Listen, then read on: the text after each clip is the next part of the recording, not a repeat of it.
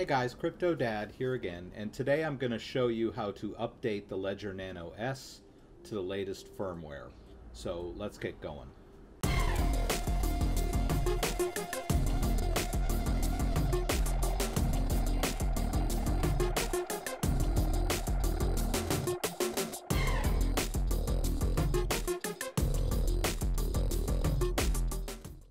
Okay, so this one's going to be short and sweet. I'm just going to show you how to update your Ledger Nano S to the latest version of the firmware, which at this point is version 1.4.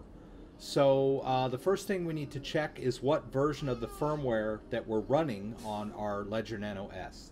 So the first thing you're going to want to do is connect your Ledger Nano S to your computer with the provided cable. And the first thing it's going to want you to do is enter your PIN code. Let's take care of that. Okay, and after you enter the PIN code, you should be at the home screen. All right, so all we're going to need to do is go into settings. So we'll navigate with our buttons. We'll move over here to the settings. We'll click both buttons, and then we're going to scroll down to device, and then hit both buttons again. And then where it says firmware, we're just going to hit both buttons again. And as you can see, I'm running version 1.3.1 of the firmware, so I need to run the update. I noticed this morning, and I thought as long as I'm doing the update, I'll do a video so you guys can follow along. Now, let's move over here to the screen. One thing you need to keep in mind, if you are running a version of the firmware that is less than 1.3, if you'll notice I was running version 1.3.1, but if you're running anything less than that, a 2 point something or a 1 point something, then when you run this update, it is going to restore the entire Ledger Nano S. And that's not a big deal if you have your backup seed copied down and in a safe place and you have access to it. So you'll want to make sure that you have your 24-word recovery phrase handy in case of this. In fact, it's probably a good idea to have it handy even if you are running version 1.3 or higher, just in case something happens. So if you don't know what I'm talking about, I encourage you to watch this other video. I'm going to give you a little card up there in the top corner, which will show you, direct you to an earlier video I made where I explain exactly what the 24-word recovery phrase is. In fact, I have another video on how to set up the Ledger Nano where we go through the process of filling out the 24-word recovery phrase. So please don't go through this unless you have that phrase handy and are able to use it. So without further ado, we just scroll down here to the step-by-step recovery or step-by-step update process. Now, if you're just starting with the Ledger Nano, they do give you some instructions here on how to enter recovery mode so that you can do this firmware update before you do anything else. And you're welcome to go through that. That's fairly straightforward. It just involves holding down one of the buttons for 5 seconds. That takes you into recovery mode. But for those of us who already have our Ledger set up, which is probably most of us, we'll just go through that PIN. We enter our PIN, and then we're going to want to launch Ledger Manager. So we need to go over here. If you know, right now the Ledger Nano apps are all Chrome apps. I've heard that they're planning on making some standalone apps down the road, but at this point they're all Chrome apps. So you will need to be running your Chrome browser, and you will need to have downloaded all of these apps. I have another great video where I explain how that through that whole process. Ledger Manager is the app that we're going to use if you don't have it. If you don't have a copy of Ledger Manager, you can go over here to the apps page and just take care of it. Just download Ledger Manager, and so you'll have it as one of your Chrome apps. So I've got that already. We'll just go over here to Chrome Manager.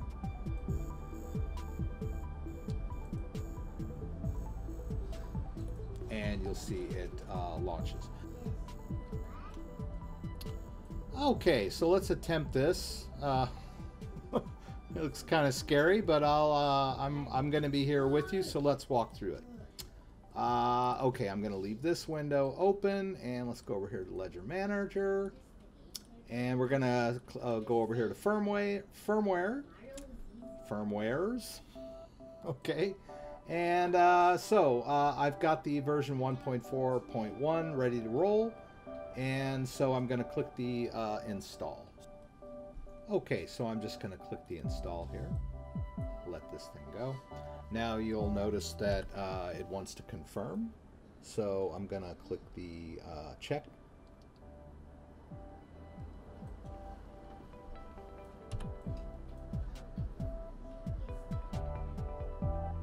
Okay, so I did get that error message. So I'm going to need to uninstall some of the Ledger Nano apps. So that's not too difficult. Let's go back over here to applications, and let's check to see what I've got on here. So let's see, I could probably take Ripple. Yeah, you're not going to lose any of your coins, but I'm just going to try to take the Ripple off and see if that frees up enough space. Oh. Okay, it's probably not going to give me a confirmation on that one because I just confirmed.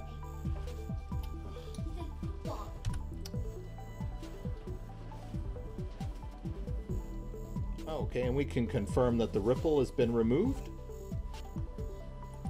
All right, so that wasn't enough. So we're going to have to take off something else. So let's take off Stellar. Okay, confirm that it's on. We're going to go over here to our app. Let's go down here to Stellar. And we'll remove that. We might as well just remove Litecoin while we're at it because we'll be able to get all these back when we're done. In fact, part of the idea of this firmware is it's going to allow more apps to run at the same time, which is a very nice thing. All right, so let's try again. Hopefully now we've given it enough room to do its thing. Let's hit install.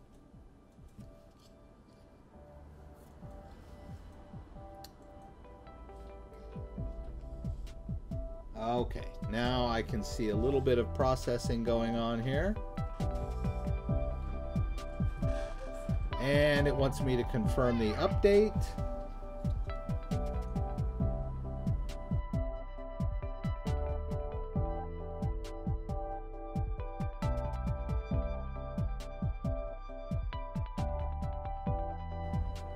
I'm going to go ahead and do that.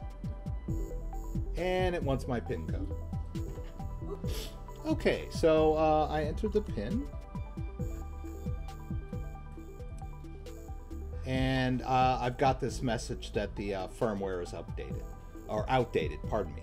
All right, so we get to this point where it says the firmware is outdated, and it wants us to unplug and replug while holding the left button. So from what I can see, the left button is the button closest to the connector. And if I'm oriented looking directly at it. So that is the button that I'm going to hold. That would be this button here. I'm going to hold that button down. And then I should see the bootloader. Alrighty. So unplug and replug while holding it down. So I'm going to hold it down. I'm going to unplug. And then I'm going to plug it back in while continuing to hold the button. There we go. Now I see that bootloader.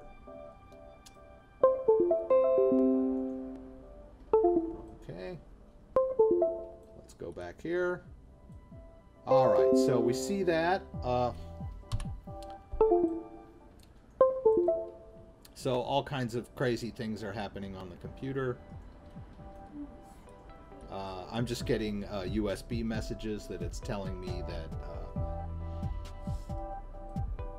so we get processing on the ledger, we see updating firmware on the Ledger Manager app over here, and we're just going to allow that to occur.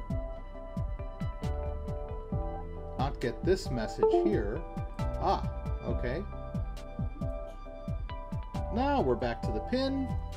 Let's enter our pin, and it takes us back to the settings where we were before, and I guess it wants me to check my settings at this point. Okay, so I was checking the settings the last time I had this thing on, so it's taken me back to this. In fact, as you can see, all of the apps are gone. But not to worry, all of the private keys are still on this device. So let's hit both buttons. We'll go into settings, and we'll go down here to device, and let's we're on firmware, so let's hit that, and there we go. Now we can see that we've completely updated the ledger to the latest version of the firmware. All right, so now that we've done that, let's go ahead and get ourselves out of this settings app, and let's reinstall the apps that we need. So I'll start with Bitcoin. Does it want me to install or reinstall your own applications and use your, go to the applications? Okay, so it doesn't want me to reboot or anything like that. I think we're good to reinstall. So don't panic just because it's empty. We've had the Ledger Nano Manager app open while we did this, so let's just go and reinstall. So I'll start with Bitcoin. It's probably wanting me to confirm. Alrighty, here we go. So it wants me to confirm. I will confirm. And let it do its thing. See, it's processing up here. And there we go. See, now we've got the Bitcoin. That's all well and good.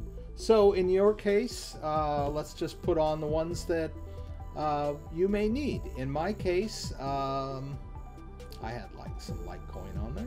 I'll put Litecoin. I'll put the Litecoin on there. And it just magically appeared, right? No biggie. All right. And just go through and put the ones on there that you think you need. Anything that you may have some coin. I'll put Stellar back on there. Can you spell grapes?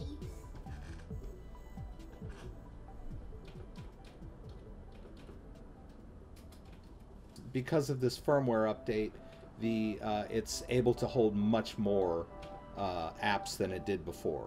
I believe the website said 18. I don't know if it's...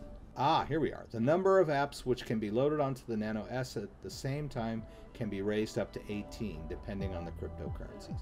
Some of the apps are larger than others, so it just depends on which cryptocurrencies you need support for. So let's see, I'll go ahead and put Bert coin on here.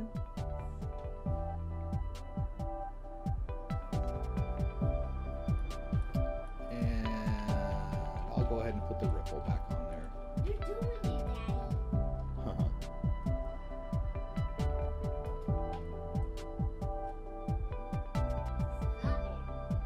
And there we go. Now you can see over here that I've got all of my apps have been restored. Okay, so, and if you're wondering, did I lose any crypto while these apps were uninstalled? So let's check. Let's see what we've got. First, we need to close this app manager and switch over to one of the apps. Let's check our Bitcoin. You'll need to be in the Bitcoin app itself, so we hit that. I'm sorry. So you can see when you launch the Bitcoin wallet app, you're going to need to be inside Bitcoin on the ledger. So we choose Bitcoin here on the ledger screen. We hit both buttons, and you'll notice now that the wallet app opens. All right, and then we can go in there and check our balance. I've got some Bitcoin in the SegWit address. And there you go. So you can see that my Bitcoin is safe and sound, and my list of transactions is also still in there. So we're all good to go. And all of your other cryptocurrencies should be the same. Just go check the balance like you did before, and everything should be safe and sound.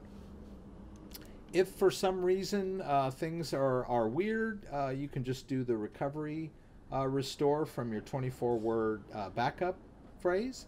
And I've got a great video on how that's done step by step.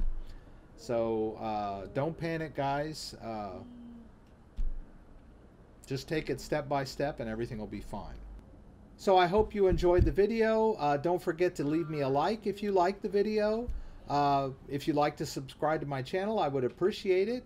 If you check down below me, I've got some links to some basic newcomer videos, and which you might find useful. And if you check the other corner, I've got a link to one of my more recent videos for experts. And then don't forget to subscribe if you like my content. When you subscribe, there's a bell next to the subscribe button, which will allow you to be alerted whenever I post a new video. Once again, thanks for joining me.